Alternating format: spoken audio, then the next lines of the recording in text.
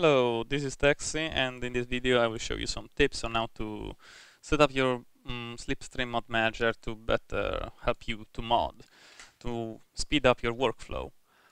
As you probably know, this window is like Slipstream window. This will show, in this box you can see your .ftl files that are inside the mods folder. That is this one. You can open, of course, the mods folder from this button. And see, my mod folder contains like also some .zip files. Now, an FTL, a .ftl file is just a renamed .zip file. So if this thing can open FTL files, it should be able to open zip files as well. And in fact, it does. If you go in File and Preferences, you can check up this box and click Apply. And now, if you rescan your mods folder, these files will be treated as FTL files, and this is great. This is so great because you, instead of always having to change the extension back and forth, you can just put it, compress a folder, and it will work. It's great. It's just great. Also, another cool thing is if you want to, if you mess up your folder somehow, you can just open that zip again without having to change the FTL extension. Of course, you could do that anyway, but it's faster, it's much faster, it's much better, in my opinion. Another thing I don't really like is the fact that when you patch the game, the application will ask you to run FTL. Okay, that's cool. The problem is it will close when it does that. See, why would it close? It's okay that it closes because, if you're not a modder, you don't give a shit. Like, okay, I patched it and okay, the job is done. But no, you are a modder. You want to patch things continuously all the time. If you find an error in game, you could just have to open it again and, it's a pain in the ass. If you go in Preferences again, it won't even ask you, and check this never run FTL thing. When you patch something, it will never ask you to open FTL again, and you will have to do so manually. And I don't know, I find it much more, I'm more comfortable with this option. But yeah. Another vital part of modding with this program is validating your files. When you validate a file, basically this program checks for errors inside of it. And your goal should be always to end up with no problems, because, no problems are good, So, I've made a file, I will make a mod with an error inside. So, let's see. Now, let's scan the mods again. And this looks like rather, how do you say, harmless. But if you validate it, bam! A lot of shit comes out. Oh no, what is this stuff? Error on line 104. The element type system list must be terminated by the matching tag system list. And engines. Okay, this stuff happened in this document. Data, the blueprints, etc., etc. So, and the stuff that comes after is usually caused by the topmost error, but not always. So be careful.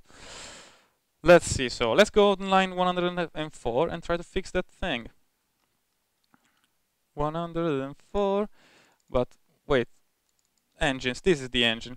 This is the error. See, like this program shows you when an element is closed. Like if I select med bay, it underlines the med bay.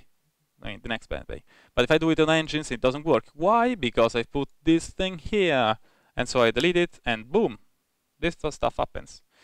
So let's save, and then go here and compress it again. Now, if you validate it again, boom, no problems, and you can just patch and it will work. Great. Now, there is still the chance that even if there are no problems, your file might crash.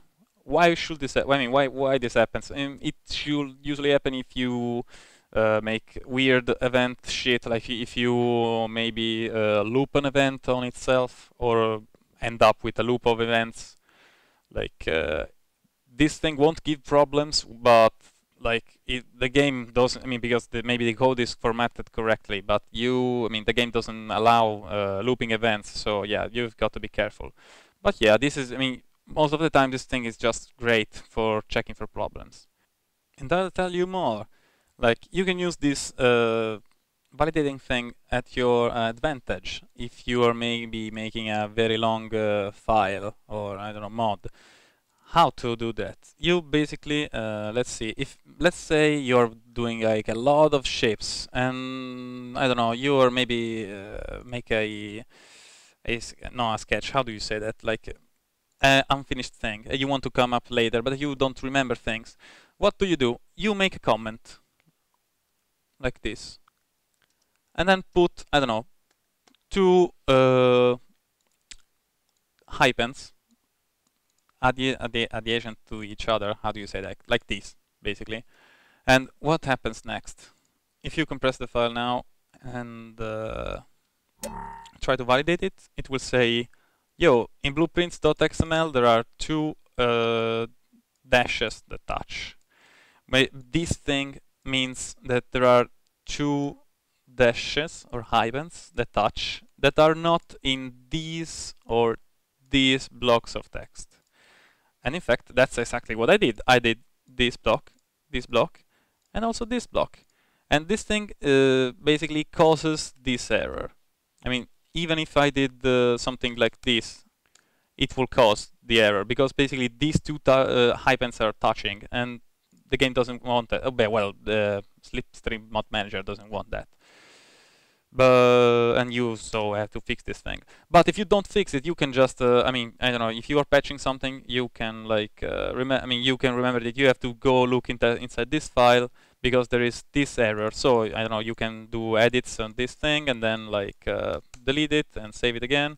Whoops, no, sorry, not now.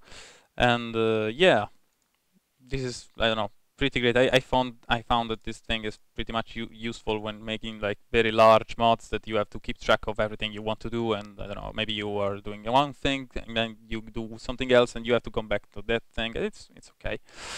But yes, these are basically the tips that I wanted to show you. I will have to do a tutorial on how to use this useful thing, because this lets you edit events or like whatever without having to rewrite the whole thing. So like with a few lines you can just change the name instead of like repasting the whole ship blueprints or events or whatever. But yeah, this will be for another time. Maybe I will make a button appear here to link to that thing in the future. But yes, that's it.